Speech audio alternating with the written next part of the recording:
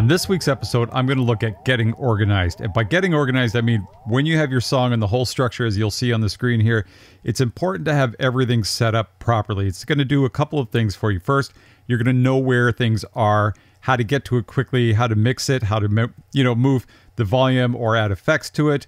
And also, it's going to speed up the whole process and allow you to get new ideas out, get things moving, and keep it rolling while you're in the kind of zone or the flow state, as they call it.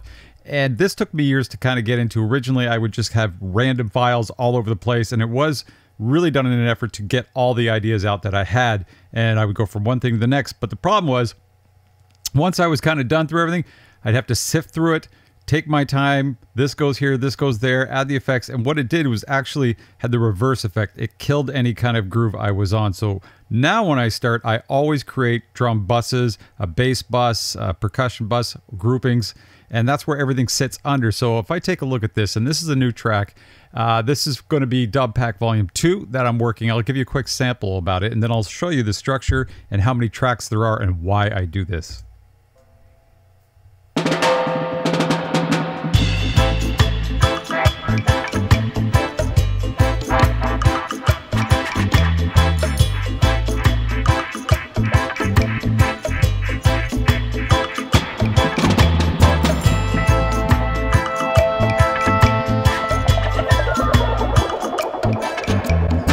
All right, so that's a couple things. So that's the song, but now if you look at it in its entirety, if we scroll down, you can see it is comprised full of tracks. I mean, there's a lot of different parts going on, coming in and out throughout it. And so one of the things I do is my basic setup structure is this. So I'm using the Alborosie EQ, not EQ, the new plug-in there, and I'm using the reverb on it because I really like it. And it's based off of King Tubby's spring reverb. It gives you it fits kind of on almost anything. So I use that. And the other time I'll use like the EMT plate reverb from UAD. I love both of those. But right here, what I do is I have my drum section. And in the drums, you can kind of set this up any way you want. For me, I have kick, rim shots, snares, hi-hats there. I'll put the really things that you tend to go back to as you're mixing, such as the crashes and the tom fills and any kind of little effects. I put them more to the top over here just because I know where to go really quickly. However you do it is cool. The bass also has its own grouping and settings. I have 5 or 6 different bass parts for this track that I would try, record, and see which ones I liked. Percussion, same thing. Everything's there, and then it allows you to quickly kind of jump into it, jump down here, and pan it how you want, put the volume. Same goes for horns. Keys, I will put all the keys here with a master group.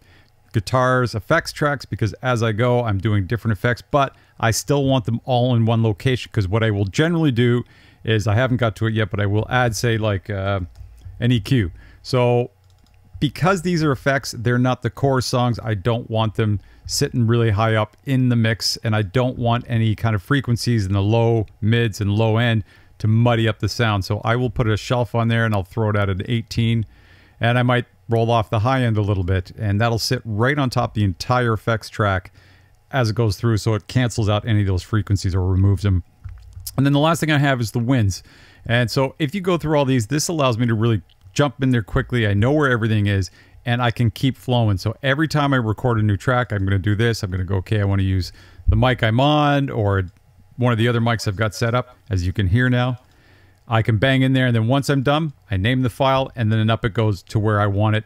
And then when I'm ready, I'll sit there and I'll go, okay, here's just the wind section. Here's this. I want the panning here, panning there. But in the end, having your stuff organized makes a huge difference as you go through and create tracks.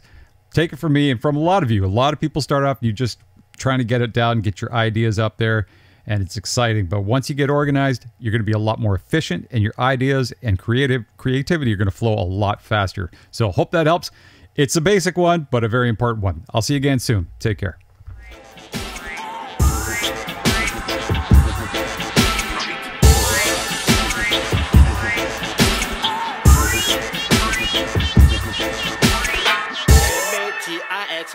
Dubmatix, Toronto, Canada, Bandaden, la la la la la.